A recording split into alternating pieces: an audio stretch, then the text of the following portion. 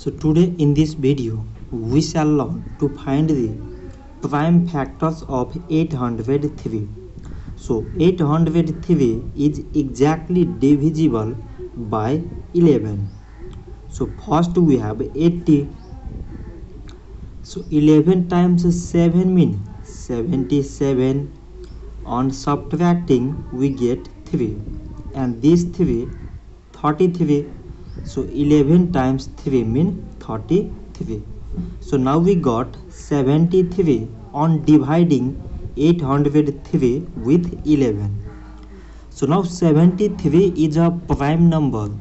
So it is exactly divisible by 73 only, and on dividing we get 1. Therefore 803 is equal to, from this side it is 11 times 73, from here it is 1.